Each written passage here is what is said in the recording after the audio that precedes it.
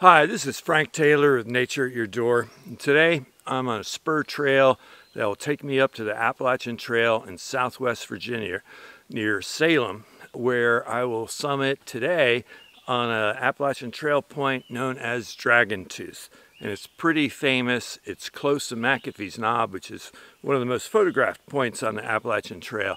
But Dragon's Tooth is one of the favorite local hikes, and it's a great hike when you're on the Appalachian Trail to be able to stop and see that geological structure. Today, I've been looking at the understory, and I want to share with you about the remarkable striped maple. It's a very interesting understory tree that comes down through the spine of the Appalachians. It's better known in the north as Moosewood. It's also known as Goosefoot, and we'll talk about this tree, how it gets its names, and some interesting facts about it. Stay tuned. Right here in your backyard, you never know what you're going to find.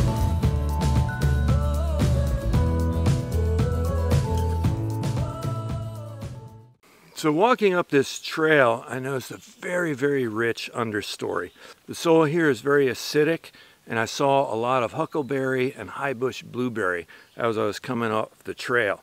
In addition to striped maple, I saw sassafras, mountain maple, and spice bush. And it's great to see the spice bush here because in a lot of places at lower elevation, it's currently getting crowded out by invasive honeysuckle bush. So striped maple gets its name by the striping on its bark. Typically, you have vertical white striping on a green background. But here, there's different color variations, and most of the colors in the striping, as you can see here, are much darker.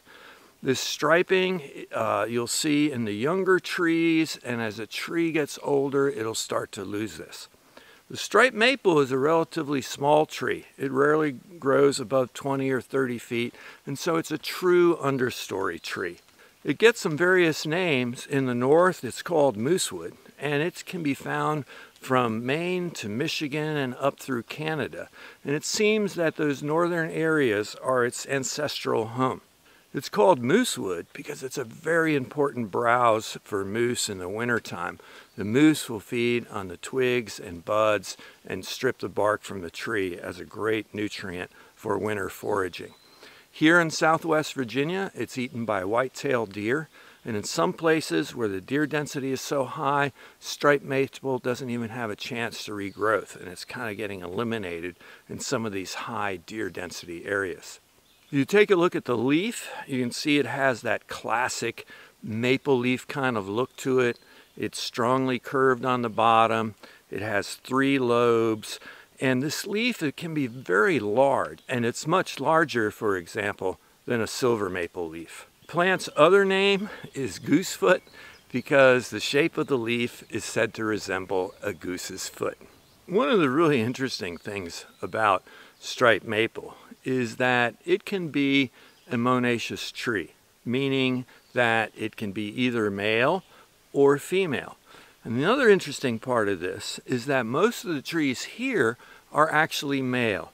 You recognize the female trees with female flowers and the fact that it produces this classic winged maple seed, as you can see here. Most of these trees here are male, and scientists have discovered that some of these male trees will actually switch sexes, and they will become female later in life.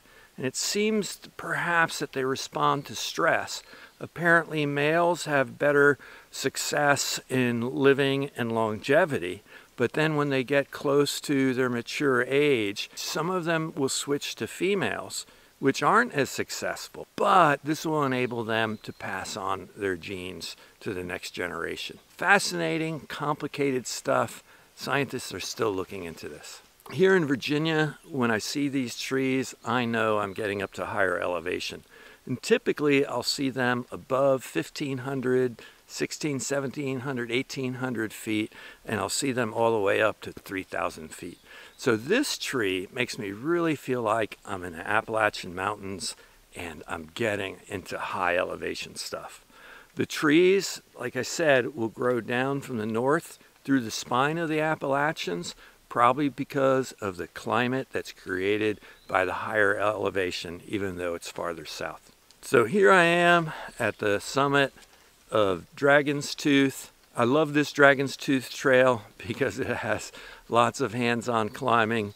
I'm hoping to do some episodes from high in the Alps and perhaps even summit at 14,000 feet this summer. I've done a lot of climbing in the past. I'm really looking forward to return to some of these high elevation hikes.